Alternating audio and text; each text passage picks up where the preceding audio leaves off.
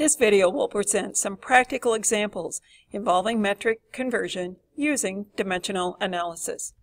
For the metric conversion, we will rely on the prefixes for metric system.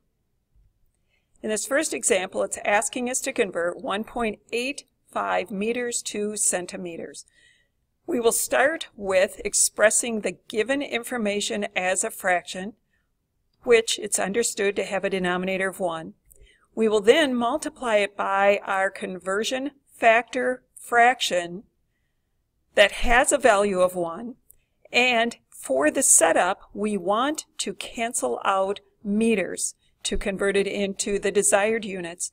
So to cancel that out, anytime in a fraction that we have a numerator and a denominator factor the same, they can be canceled out because their value is equal to 1. Relying on our prefix then to determine equivalent values between meters and centimeters, we'll determine which one of these is bigger, meters or centimeters. Meters has no prefix on it, so it's the base and it's the leftmost. That's the one we will select for a value of 1. Then, noting the number of spaces, which each space has a value of 10, to determine the number that goes on our other factor. So 10 times 10 gives us 100 centimeters equal to 1 meter. We will take this equivalent value then and express it as a conversion factor fraction with our 1 meter in the denominator and an equivalent value in the numerator of the 100 centimeters. This fraction has a value of 1 when we have equivalent values in the numerator and the denominator. Multiplying by 1 does not change anything, but in this case, this is our procedure in dimensional analysis to change units.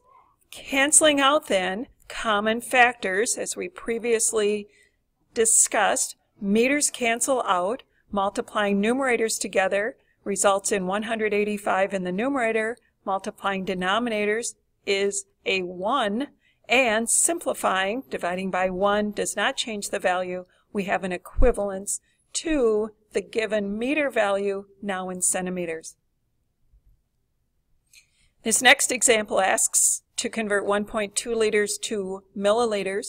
Same procedure. We take the given value and express it as a fraction.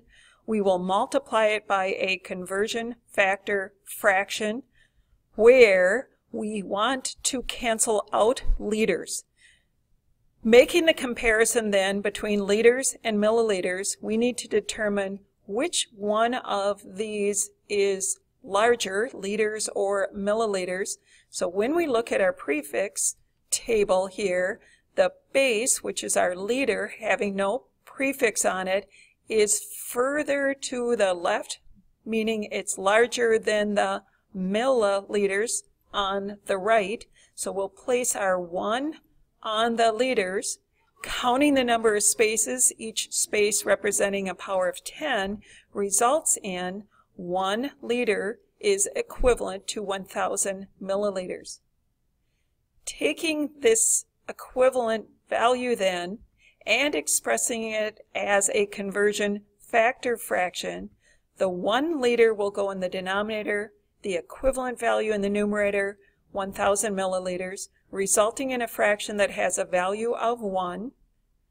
Next, we're ready to multiply, canceling out the common factor of liter in the numerator and the denominator leads us into multiplying numerators together.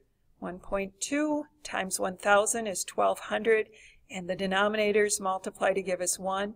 Dividing by 1 does not change the value. Our final answer then to this problem would be 1,200 milliliters.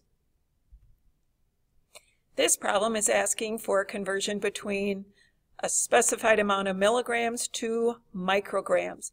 Take the given information, express it as a fraction, which in this case has a denominator of 1. We will multiply it by a conversion fraction that has milligrams in the denominator. Using our metric prefix, we'll determine which one of these prefix is larger, milligrams or micrograms. We see milli to the left, so that's where our 1 will go. And to determine the factor on the other, we count the number of spaces, each space having a value of 10, multiplying 10 to the third power, or 10 times 10 times 10, results in 1,000. So we have the relationship of 1 milligram equal to 1,000 micrograms. Using that, then, to express it as a conversion factor fraction, the 1 milligram goes in the denominator, and its equivalent value of 1,000 micrograms in the numerator. This fraction has a value of 1 whenever we have equivalent values in the numerator and the denominator of a fraction. When multiplying, we cancel out common factors, so milligram over milligram cancels out because it has a value of 1. Multiplying numerators together gives us 750 in the numerator and 1 in the denominator. And final simplification, division by 1 does not change the value, giving us a final value of 750 micrograms.